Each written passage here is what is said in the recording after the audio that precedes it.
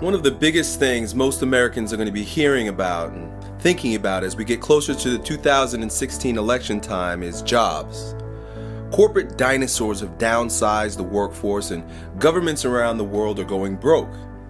And those who are fortunate enough to have traditional corporate jobs are working more hours for less pay and are simply unhappy and unfulfilled, going through the motions day in and day out just to earn a paycheck.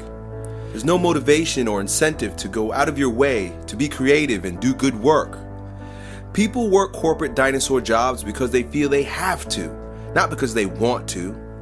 Even though most of us have been told that after you graduate from school, you need to get a job with a big corporation, which provides financial stability and possibly a chance to climb the corporate ladder, the game has changed drastically. Giant corporate dinosaurs are quickly being replaced with smaller startup companies headed by creative people who aren't looking for cogs in their system. Instead, they're creating opportunities for other ambitious individuals who want to produce great work and be rewarded well. Also, the internet and social media have changed the rules and the way the game is played. Many ambitious and creative people are using technology and the ability to reach millions in order to build new age companies that bring art, education, inspiration, and opportunities into the world. However, where most get stuck is how to get started. How to find your niche, the thing that you love, and which you can share with others who may be willing to invest in you, your art, your product, or your service. That's what we're going to help you with. Most of us have been led to believe that work should be a self-sacrificing drudgery, that following your passion, doing work that you love is a pipe dream. But I don't believe this to be true, and it sure hasn't been my experience. For example, there are a lot of fitness professionals out there, and I can tell you firsthand that most people don't look at personal training or coaching as a real job, even though personal training is one of the fastest growing professions. It's the same with artists, musicians, etc. But I knew fitness was my passion. This was my calling. This is what I was meant to do. And to try to sit in a cubicle or do otherwise would simply suck the life out of me.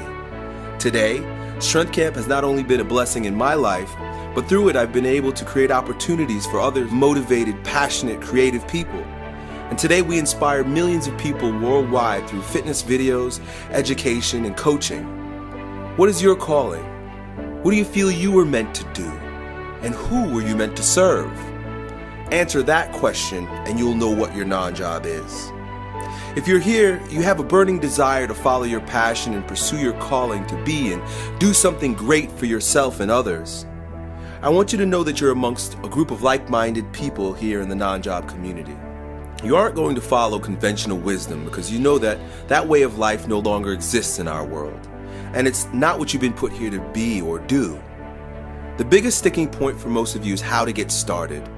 And that's where a lot of people get stuck, in the how. And what most people need is reassurance and permission to just go for it. It's your life after all.